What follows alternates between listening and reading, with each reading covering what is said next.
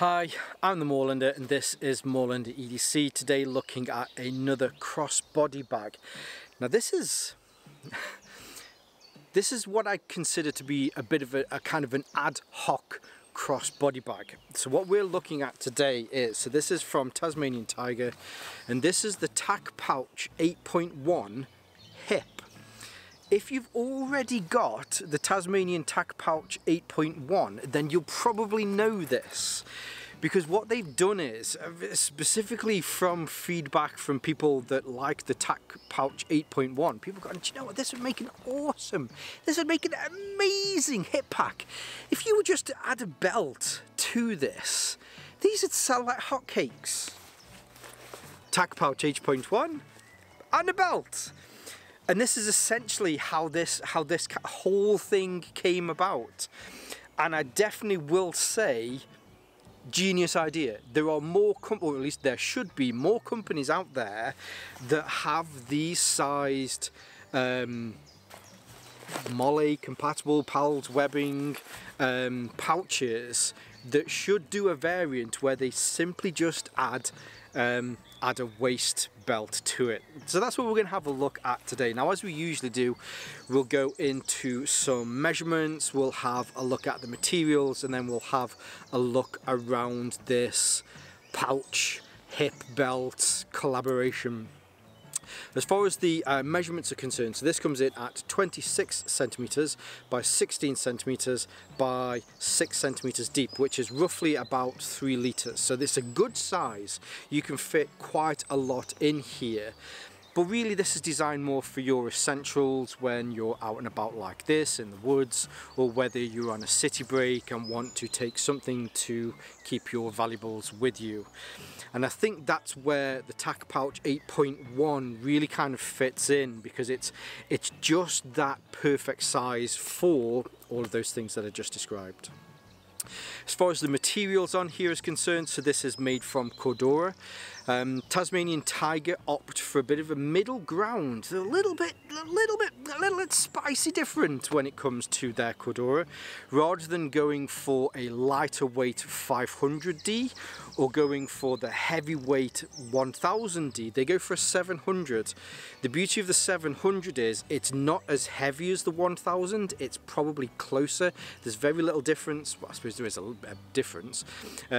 But its weight wise is probably closer to the 500, but because it's closer to the 1000D, then you get a bit more abrasion resistance and a lot of those other features that you get with the 1000. So it's a bit of a Goldilocks one, you know, not too heavy, not too light, not too tough, not too weak, you know, it's just right. Available in several colours. So I think with Tasmanian Tiger you've got your coyote, there's black, there is the OD green version, this is the grey version, and there is also, I believe, a multicam version as well. All of the zippers on here are the YKK zippers, and they're all of the new RC YKK zippers.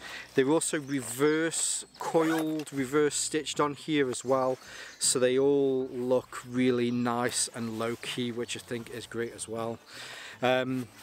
All of the buckles, all of the hardware on here are Woojin buckles. I really do like, I know people, I much prefer Duraflex. I've had no issues whatsoever with Woojin buckles.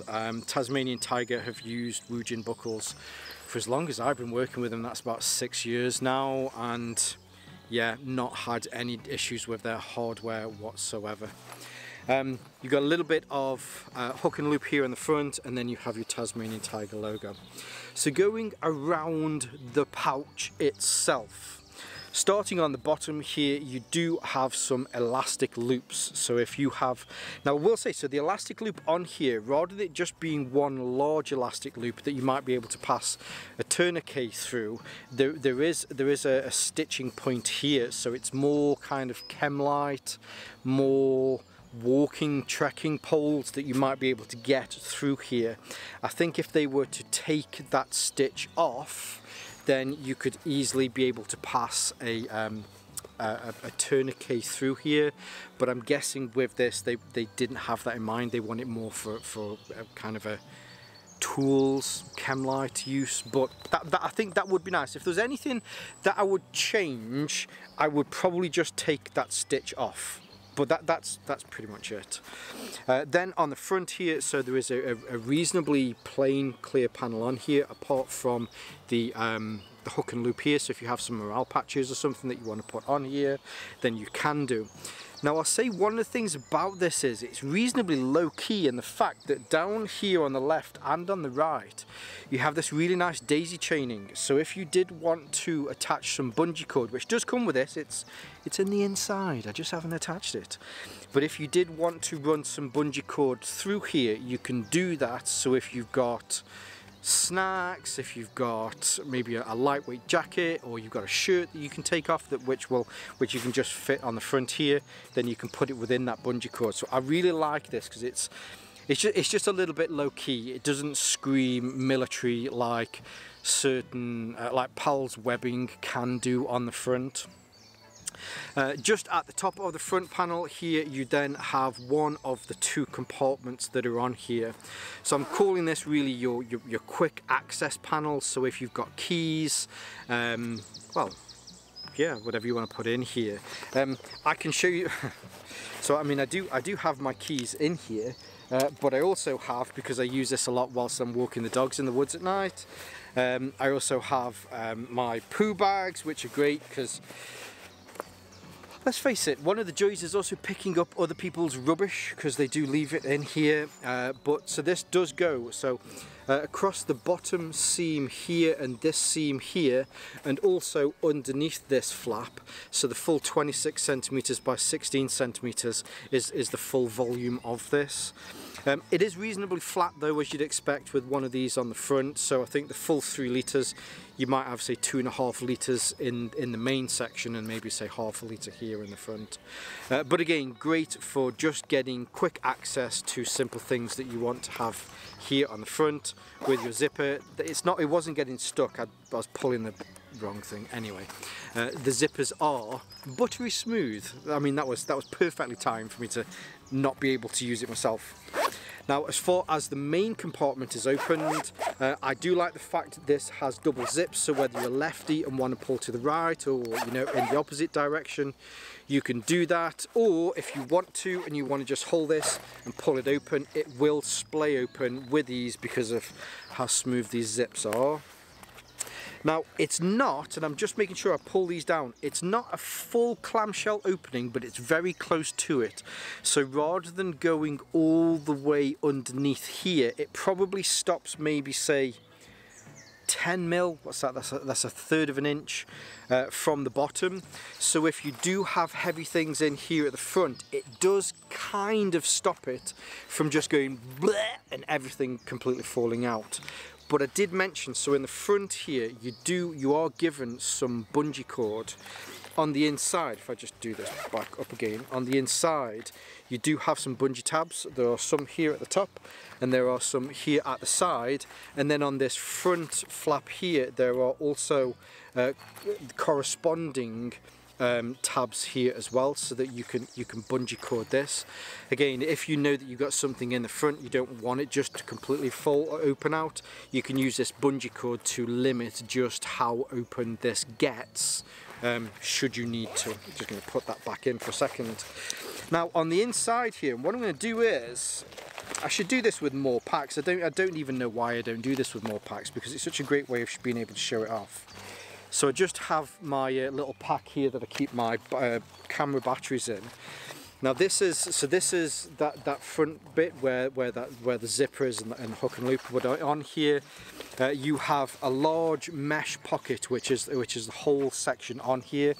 It does come down all of the way to where the stitching is here, and the same as again, it comes all the way up to the top.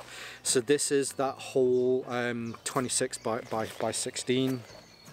So if you want to, you can put tools in here, you can put whatever in here, mainly with that mesh, being able to see into it from the outside, it makes it very easy.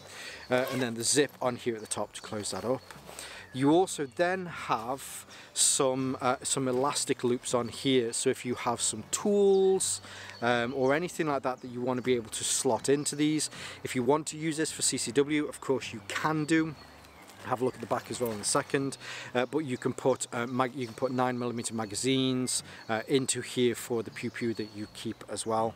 But plenty of options on this front panel with this elastic webbing that you have here.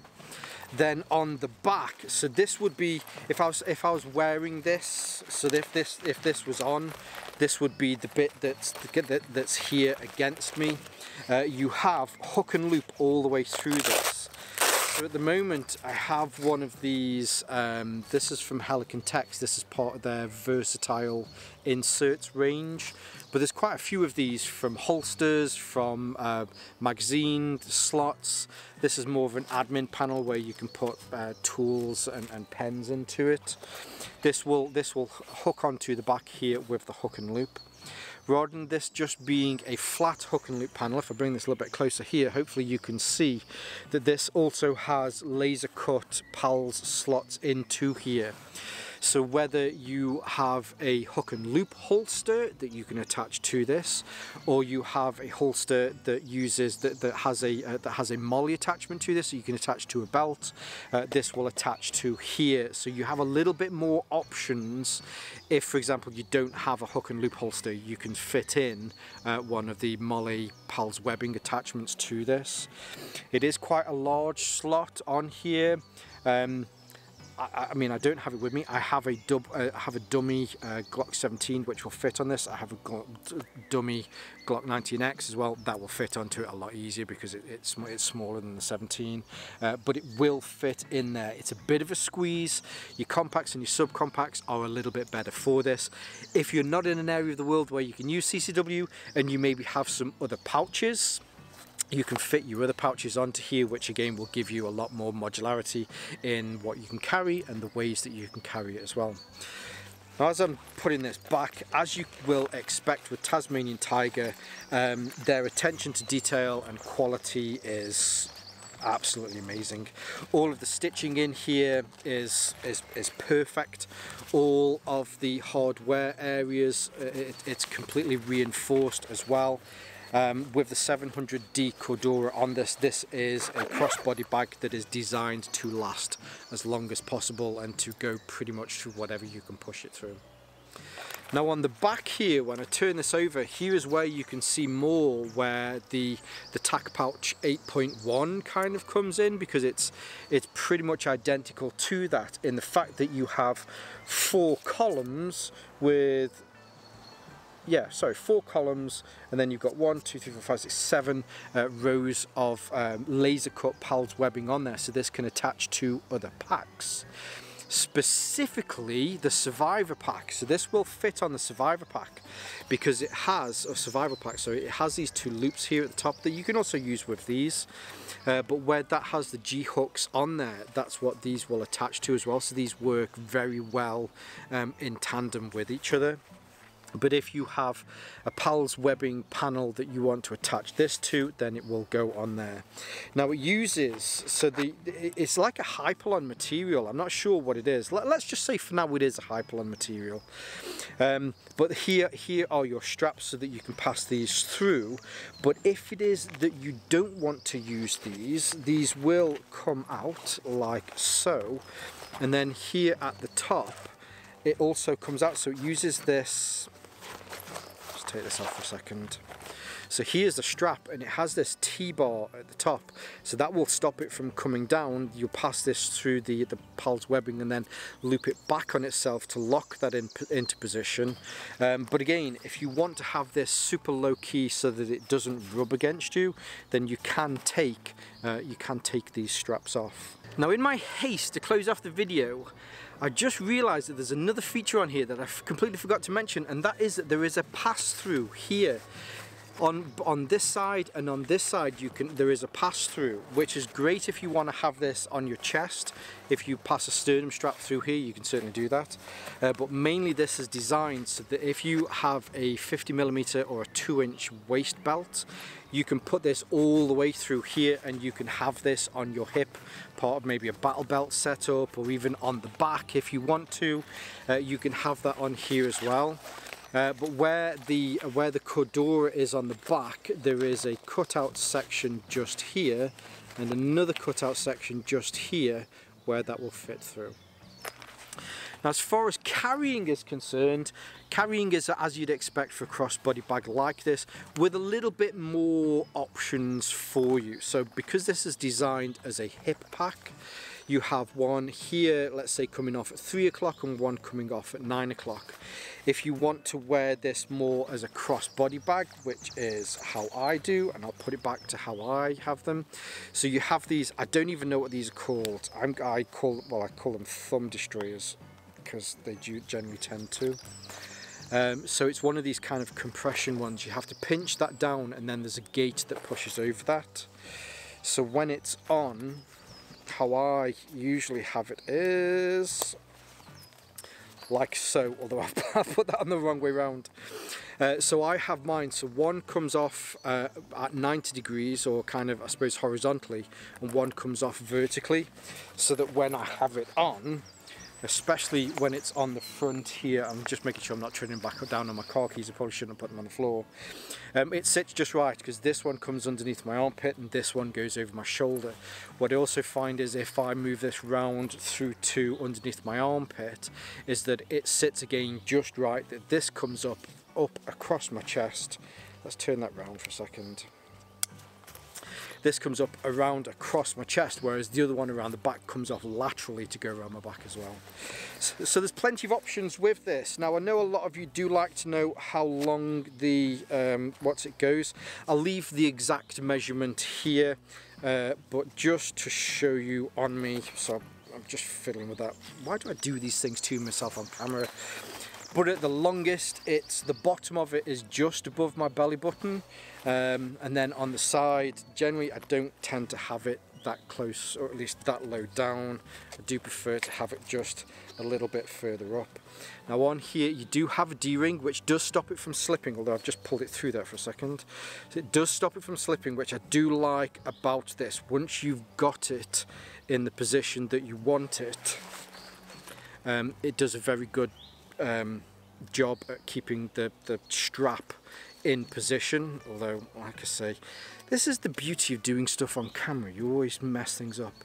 But then what you also have is you have a little piece of elastic on there as well. I've pulled mine over here mainly because when I first got this, the elastic was on the opposite side of this buckle, so it sat like that, so that stops a bit of kind of flapping around. For me, I've pulled it on that side and then pulled this D-ring down here, so that it just holds it in place a little bit better. But again, you know, when it's on and it fits great. Just the last little bit, I do tend to talk about this quite a bit when I do these style bags, but I certainly think that it's useful to discuss, and that is that these are worth their weight in gold when it comes for city breaks and not having stuff tuck off you. I talk about it a lot, but situational awareness is key, and knowing who's around you and who's trying to get at your valuables. When you wear a pack on the front like this, somebody has to get into this area to be able to get into here, which certainly makes it harder for them. Also, wearing this underneath your arm like this, there is an arm that's swinging around, which will be a deterrent as well. Another beauty of these is because they are so slim, it means that if you want to, maybe it's the winter and you have like quite a large jacket, you can wear this underneath your jacket so it's a little bit harder to see. Great again for not having valuables tucked from you, and also if this is being used for CCW, you can just slide it out of the way so that it's a little bit harder to see. The last bit, which I think is just as valuable as the others, is the fact that you can keep this on you whilst driving. Being able to sit in your vehicle, have your seatbelt, it will either fit just over the top of this, so if you want to pull it up just a little bit more, it'll fit just underneath here, but it means that if you're trying to get out of a vehicle, you can pull it over, it won't snag on this, you can get out of your vehicle.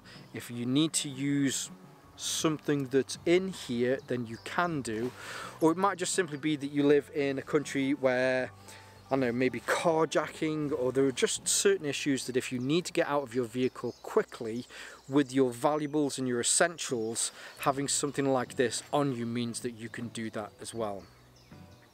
So there you go. Just I always like to add that extra little bit onto the end, because I do think that it's something that we overthink when, or at least we don't think about when we're looking at these, and it's certainly something that's very useful to think about if it's something that you need to consider getting out of vehicles, or you have things that are tugged from you, or again for CCW. So there you go. The beautiful marriage of somebody going, wow, I really like that Tac Pouch 8.1, it's a shame that you don't do one with a belt on here, and somebody going, maybe we should put a belt on there. That was my Russian, no, sorry, that was my German accent for the day. Did you like that? It was shockingly bad, so I apologise to all my German friends out there. But yeah, somebody just went, you know, maybe we should do that, and they did, and it's come out with this, and it works. It really does work. So many other companies should be doing something similar to this if they're not doing already. Now I do need to state at this point, I want to say a huge thank you for Tasmanian Tiger for sending this to me. I have been a UK ambassador for Tasmanian Tiger now for the last nearly 6 years. I have an awesome relationship with them, but that means that if I didn't like this, well, I mean, if I didn't like this, I wouldn't be making any content on it. But they do allow me to give my true opinions on this. Like, I mean, as I mentioned, but if I was to change anything, I would have probably just changed that. So I did want to disclose that at this point, but again, so it's no reflection on the content that's been made today. So I will leave some links below so that you can see more from Tasmanian Tiger and where you can pick one of these up from. I'll also leave some of my social media links here on Moorlander EDC, and also my sister channel, Moorlander Tactical. And whether you're watching this on YouTube or Rumble, as always, stay safe, stay Moorlander, and stay EDC. Can't believe I said Russian instead of German. So anyway, I'm not even sure what day this is going out. It might be going, maybe I should do a big extravaganza and put out. Now in my haste, I've just remembered there is another feature on the back here. Oh, hurry up, Mr. Plane. No, it's a helicopter. Anyway, whatever day it is, I hope you're all having an amazing day.